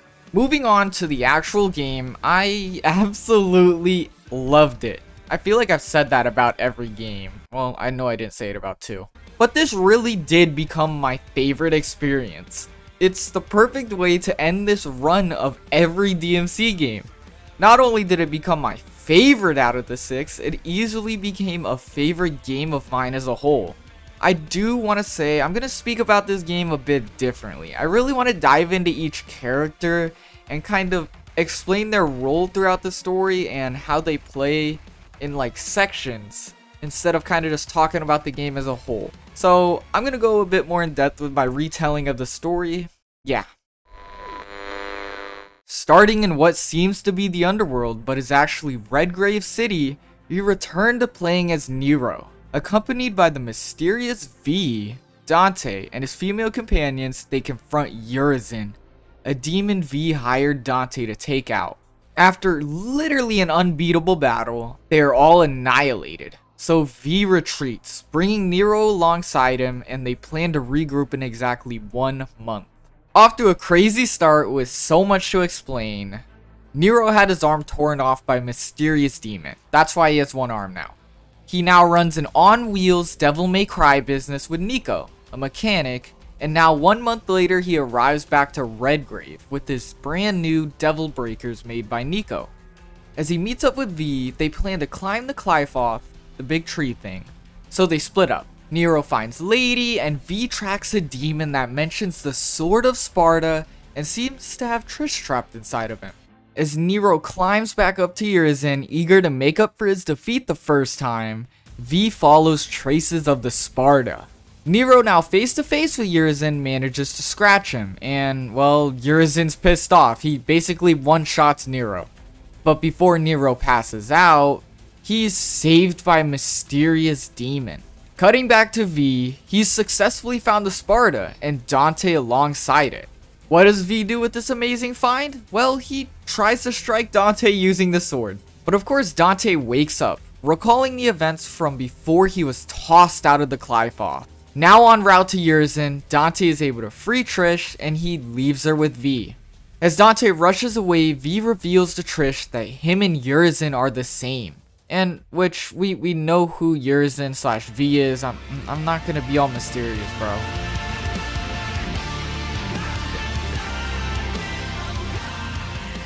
A weakened Virgil stole Yamato from Nero, using its real power to split humanity and demon on himself. What resulted from this hope for stronger power was V, Virgil's human side, and Urizen, Virgil's demon form. V is weakening by the moment, slowly crumbling, and his ultimate goal is to recombine with Urizen, his other half. Meanwhile, Dante returns to his childhood home, the site where Virgil split himself. Continuing with that idea, he thinks about what Yamato is used for, and the rebellion. Realizing its effect must be the opposite, and he just impales himself. Of course, because it's Dante, it works. The sword combines with him, unlocking the Sin Devil trigger. You are absorbing the Sparta!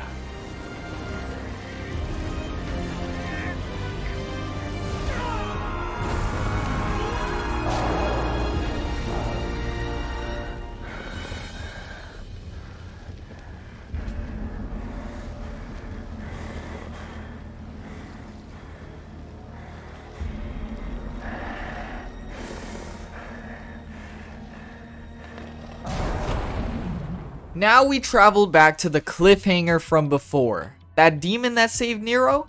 Well, it was obviously Dante, now in Sin Devil Trigger form. As Dante begins to fight Urizen, the Qliphotn tree completes, and Urizen vanishes in an instant to the top of the tree. The group all reunite and begin to climb to the top, and while it's a long climb, the details aren't that important right now.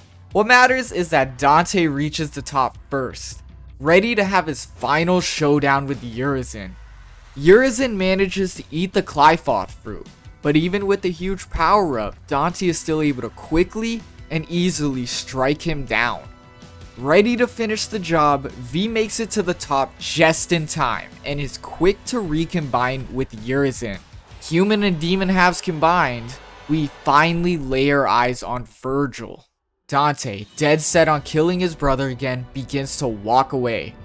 But Nero is angered, wanting to be included in this fight, angry because he feels powerless. And that's when Dante reveals something obvious. Virgil is Nero's father. What is it then? He's your father! What? Now rushing to the roof of the Qliphotn, he encounters V's familiars. Virgil has no use for them anymore. After all, they're just his nightmares. Nightmares of his time as Nilo Angelo. Dante gives them a proper send-off as they're just crumbling the same way V did. Finally at the roof, Dante locks eyes with Virgil and of course they duel. In a duel that is perfectly planned to be reminiscent of all of the duels in 3, it seems to be a stalemate. Neither of them can push past the other. As it seems the fight is never going to end, they charge at one another, but this time it's stopped. Stopped by this brand new mysterious devil. We then cut back to Nero. Angered and confused at what Dante told him, he rushes out of the van. With emotions swelling, he finds a phone, and once he finds that phone, he doesn't do anything reckless. He calls the one person who knows all. Kyrie. This is my favorite cutscene in DMC 5, and probably my favorite cutscene in all of the games. Like, the feelings here, especially with Nero being my favorite, oh, it's so good. I couldn't protect Kratos. To this day, I hate myself for not having enough strength. But this time is different. I swear! I'm not letting you die!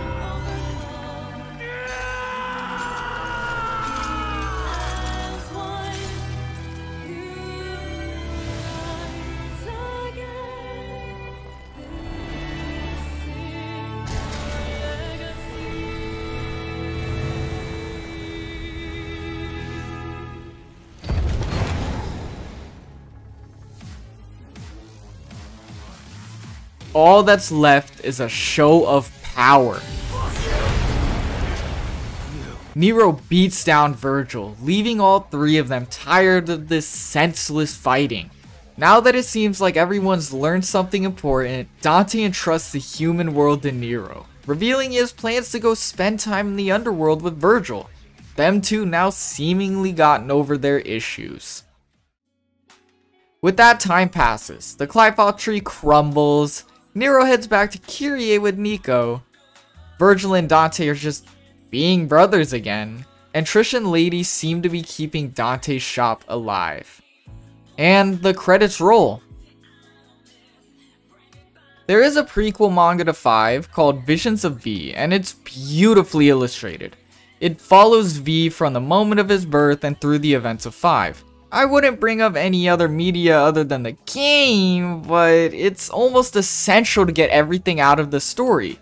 I read it right after I finished 5, and it made every scene so much more impactful. We see the story from all sorts of point of views, but we never really see it through V's eyes, and knowing the full context to every scene just really makes the story feel so much more complete. We have that missing point of view, and it just really adds, it really makes this story feel the most complete out of everything we've seen so far. 3's story in comparison is amazing still, and I love everything 3 brings, its features, themes, and it's still amazing. But I think 5 just pushes it further. The themes of family are still expressed strong, as they have been in most of the other games. The way the story is written, it almost seems like everything was written around the Virgil reveal and the Nero Devil trigger, and everything just ends up contributing and building to just these 2 key moments. 2 moments that add so much for that huge theme and idea. The story is just amazing. I love the characters, I love the theme, I love everything it brought to the table. This story succeeded in having my heart absolutely panic, and at the same time shake with excitement. And if you ask me, that's all a game's gotta do to like really say like, I had an impact on you, like I made you feel that way, I'm worth something, you know? But let's start with the characters. Now for the characters, whatever. I'm gonna start with Nero. Who could have thought? He's my favorite. Back with the new and improved shiny look, but without his devil arm, Nero is very different from 4, but he still feels similar. I love him in this game, way more than 4, and his whole arc to go along with his gameplay is just great. Nero has always wanted the power to protect his loved ones, and when Urizen beats him without a thought, without even lifting a finger, and Dante has to rub it in, he feels inferior. He no longer has enough strength to protect anyone, and worse, he's lost his arm. In Visions of V, even V had to play off this like power complex to get Nero to come help. But Nico comes to the rescue, building him the brand new Devil Breakers and bringing him back the same strength he lost, if not more. Speaking of Nico, she's my favorite new character in this game. Her and Nero's brother-sister type of relationship feels so genuine, and when they have their moments, it feels like real people talking, as if I was talking with my friends, joking about some stupid things. It feels real. She's the perfect contrast to Nero. She's loud, intense, and crude. All complete opposites of Nero. He himself being quiet, dramatic, and even you could say shy. And while it seems like they would never be friends, she's the perfect character to bring more out of him and create some of these stupid funny moments. Nico really cares though under all that silliness, you know? Being worried when she nearly runs him over and creating him the new Devil Breakers all the time. The Devil Breakers themselves are interesting. In concept, you would think taking away Nero's Devil Trigger, his snatch, everything he has, would ruin him. But it's the complete opposite. While I do miss grabbing a huge enemy and swinging them around an arena, I do prefer the breakers. You can go from riding a rocket to slowing down time to this thing. Which I did not spend money on. I was not gonna spend money on it, but bro, it's insane. My point is the variety. Every playable character is vastly different in this game, and considering you could play as 4 characters, I feel like they really wanted to make Nero stand out in his way. No more calling him like a rip-off Dante, which is kind of how he felt in 4. He has these crazy arms with stupid abilities that you get in random order. It's something only he has, and it just makes his gameplay feel unique in comparison to the others. But I can't mention gameplay without talking about the gameplay in general. Stuff like the combos and the normal mechanics feel great. You know, this applies to every character as well as the style system. It's always fun. Although in this game they made it even better. Like, they perfected it. And I would say the style system has really been perfected due to one feature. The soundtracks. Higher combo, character's special song gets louder. How can it go wrong? The whole time playing, every single time you get on a high combo, the music starts blaring. The rush hits and it feels like you're playing in slow motion. It's such an insanely good feeling to have in a combat game, in a fighting game, or in a game like this where it's just hack and slash. I feel like I could play this game literally forever. Bringing it back to Nero though, his gameplay gets even better when he finishes his character arc. All he wants to do is protect family, and now his uncle, which he didn't know is his uncle, is trying to kill his dad that he didn't know he had. Yeah. On the verge of a breakdown, he calls Kyrie, and God, I gotta love that his first reaction to this news is calling her. It's perfect. I love them. Kyrie reinforces what he needs to hear, and it's simple. Stop them! So Nero finds the power from deep within, and he awakens his Devil Trigger. Finally gaining the power to protect his family, he gets the twins to realize it's all good. Don't need to kill each other anymore, and at the end, Nero is strong enough to protect the whole world alone. He's left just to that. Nero's arc through this game is perfect. My favorite character finally having a complete story arc that wasn't 4.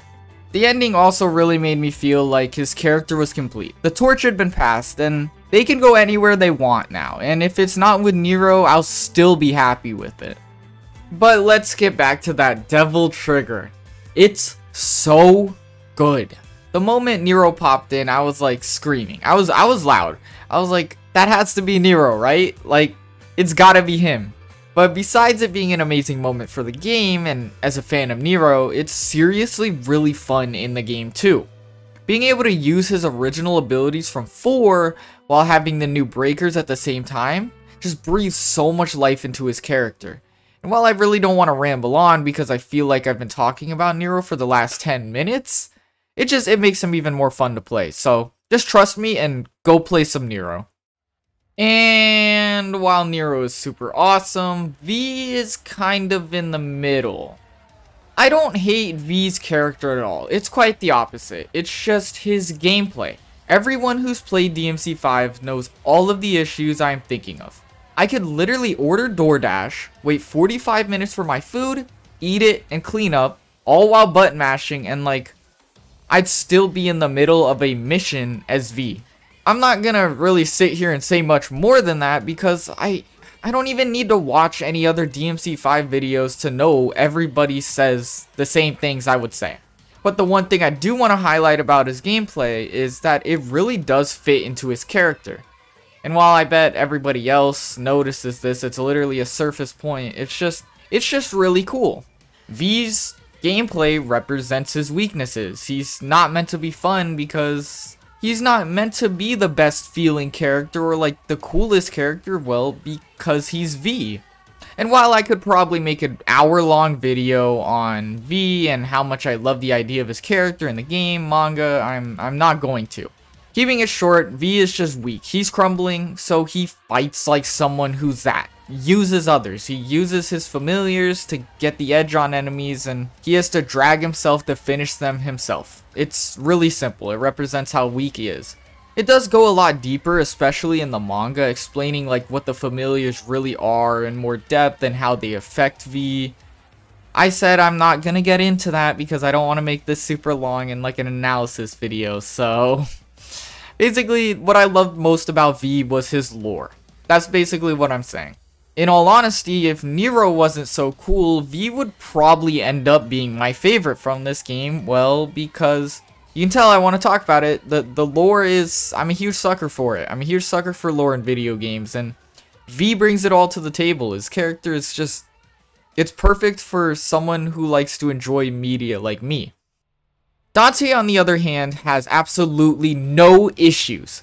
While DMC 4 Dante was the best he's ever felt, and DMC 3 had the coolest arsenal, each game having their own little issues, DMC 5 pushed the best from both to the max. Dante's gameplay honestly feels pretty flawless. It feels really smooth, and even though his overall arsenal is smaller, each weapon just meshes so well together. Oh, but let's not forget his new and improved Devil Sword Dante form, now with Sin Devil Trigger of course, which is like really strong. The normal hack and slash sword is still the same, but now you can just mash the style button and the devil swords do their own thing. It's really good. I'm basically trying to say it feels really good to play as Dante in this game. Featuring a smaller arsenal in comparison to 3, the upgrade is that you can have all of them equipped at once and you can change them however you want. The 4 ranged weapons are pretty normal for Dante, with the exception of Dr. Faust, which I didn't even try and use this weapon. It uses red orbs and I was trying to save them my whole playthrough, so kinda counterproductive. The melee weapons on the other hand are all really good. Of course we already talked about Devil Sword Dante, but weapons like Balrog, which was probably my favorite other weapon, is just really cool. I like the idea of splitting the gauntlets and putting them into one weapon. You know, being able to switch between the kicking mode or the punching mode. Well, it's called blow mode in this game, which, yep, good job DMC. It just makes this weapon really fun. I lost my train of thought. Dante having his own styles and stuff is still here, and it feels even better. Royal Guard got this really cool upgrade that made it so that it feels usable to someone who's not a god at DMC like me. I had fun using it against the Virgil fight, and I'm still trying on my own time to master it. And even the other ones are just, they've gotten basic upgrades, they've gotten more moves, they all just feel better to use. Everything just feels amazing. Mechanically and gameplay wise, this really is Dante's game. You can tell the developers obviously had a sweet spot for Dante, and they put a lot of extra time into making him feel great. They really wanted to perfect his moveset this time around, and I would say they succeeded. Every issue that I would say he had from the other games feels ironed out, and he's still really cool, so I'd say this is the perfect Dante. And I'm doing it for every character, so we gotta talk about his character arc. Dante probably has the most basic character arc in this game, and that's okay. It's Dante. Like, I feel like he doesn't need to be, like, super deep in every game. He just needs to be cool. The goal in this game was to set up Nero, not really to drive Dante's character to a special new place. The biggest thing is that he really seems like his normal self most of the time. He just gets excited when he hears about his brother. He gets like this rush, like he's been craving this feeling. And well, when Virgil comes back, he has to fight him. He feels like they need to have their old duel to the death. He really wants things to go back to how they were. And when it seems like Nero's able to do that for him, he takes the opportunity. They dive straight into hell and go back to being brothers. I absolutely love Dante in this game. Playing as him, all of his moments, not as much as Nero. I have to say this, I'm a Nero fan. But he's so good. But of course, we can't talk about Dante without talking about his twin, Virgil. The big part of this game, the big reveal, and while he appears in only like 20 minutes of the game, he captured everybody's hearts. And well, I get it. Virgil steals the show in an instant. He's really cool. He really is. He appears and then you fight him. Not once, but twice as two characters. And both fights are amazing. You have to perfectly match him in skill. And when you do, it pushes this fight to another level. Whether it's doing perfect royal guard counters like I said before, or just grappling him as Nero, he feels like a real boss.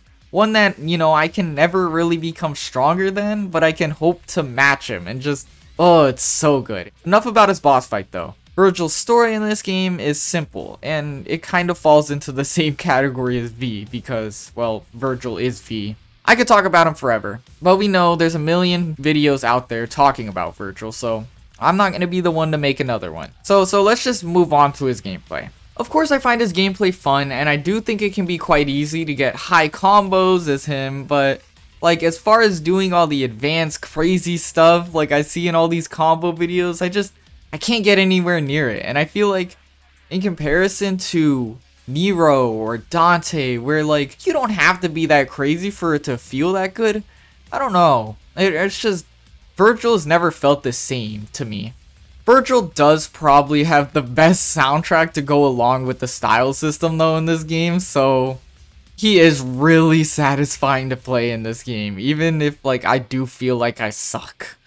And even though Virgil's the character I had the least to say on, he is the reason this game happened. His story is what sold me. Him and V's story is what got me, and as much as I love Nero, he is the main point to this game.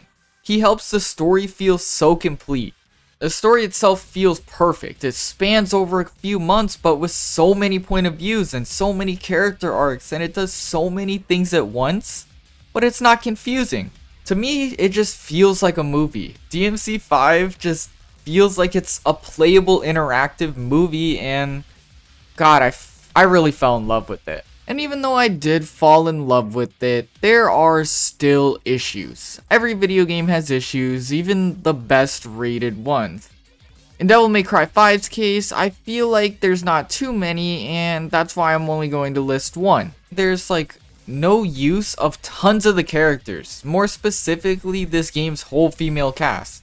With the exception of Nico, most of them have little to no screen time. Lady and Trish really ever only show up in the background, with the exception of them being saved by the main characters.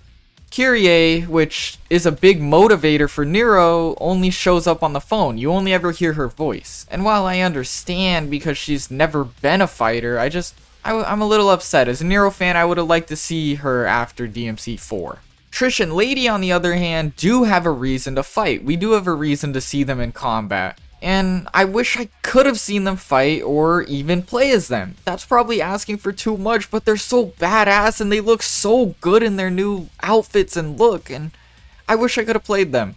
That's the only nitpick I'm really gonna say. I don't want to be annoying about it and list out all the little small tiny things, because at the end of the day, they're not that bad. They annoy me for 2 seconds in game and then it's just I move on. So I guess that's DMC 5. Should I say I loved it again? Because I know I've said I loved it, it's great, whatever, a lot. Well, can you guess the score? It's a 100. It's easily a 100. A perfect game in every way, in my books at least. And even as I write this video, I am still playing it. This game just really spoke to me. Not a single game has made me feel like this since I played Persona 5 about a year ago. Now I just gotta hope that my review did this game some justice. And the show's over. We're finally at the end. I've checked out every single Devil May Cry game, even some of the worst ones, like the reboot and 2. So I guess we gotta answer that one question. Is DMC still boring to me? You know the answer to this. Yes, of course. Nope. I'm kidding. No, of course it's not boring.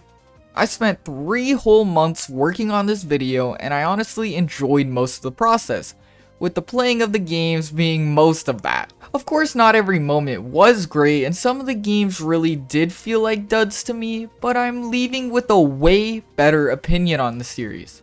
I can't even begin to think about what made me rush through and disregard everything in this series years ago. I'm really happy I got the chance to come back and like deliver this letter to this franchise. One that I'm actually really into now. I understand all the interest in this series despite its numerous low points. I understand why my opinion was probably wrong. And finally, I do finally understand the love. The best part about this Devil May Cry marathon was probably playing them back to back to back, and with each new installment, it felt like I was evolving with the characters. As technology, graphics, gameplay, etc. all got better, it was such a good time. Starting with the fun Dante and the old feeling DMC 1, all the way to the brand new Nero, V, Dante, and Virgil in DMC 5, is such a journey. One that I encourage every single person to try. Go replay them all, back to back to back, or if you haven't played it, first of all, why are you here? But just go play DMC. I'm not going to stretch this out any longer. That's been me and DMC. It really has been fun, a ton of fun. And I thank you for joining me if you're this far into the video. I'll see everyone next time.